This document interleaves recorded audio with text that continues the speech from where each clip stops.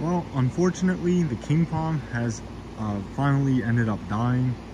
Kept it alive for 5 years, well, 4 years in the ground, sorry. And one of those years it was in a pot, and that was when I first germinated it. So I did germinate this palm in the year 2019 over the summer. And what you see right now on the screen is a picture of it after it germinated. It was probably a month or a month and a half old at this point, but as you can see, it was pretty small seedling. So I did germinate this palm from seed. And the next picture that you see on the screen right now, or next few pictures, I'm not sure how many I'm going to put in here, those are it at kind of its peak. So last fall, during kind of mid-fall, was its peak size. It did frost a little bit on it and kind of damage it a bit at the very end of the fall, and that's when we kind of did that last minute protection attempt. But as you can see, unfortunately, that wasn't enough for it. I'm not quite sure if it was the cold that got it or me cutting its leaves. It probably was a combination of both of them.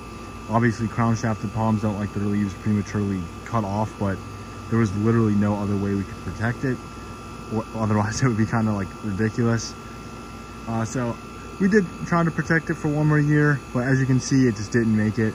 Ultimately, it did have a green. I did attempt to trunk cut it, but obviously with it being a crown shafted palm, it's just not a good idea. But it did die from that as well, but there was no spear. It was pretty much rotting in the middle. So yeah, here it is. The king palm germinated in 2019 and it's now 2024. I planted it in the ground in March of 2020. So it's been in the ground here in Central Virginia for 4 years. So, you know, it's a pretty long time for a palm that really shouldn't be here. It shouldn't really grow anywhere north of maybe northeast Florida, right on the beach, in like a really good microclimate. This is realistically a 10A palm or a 9B palm in a really good, you know, warm spot. So it's a Archontophoenix cunninghamiana. That's the scientific name, or a king palm. So yep, this is it, unfortunately, but that's all right. It was to be expected.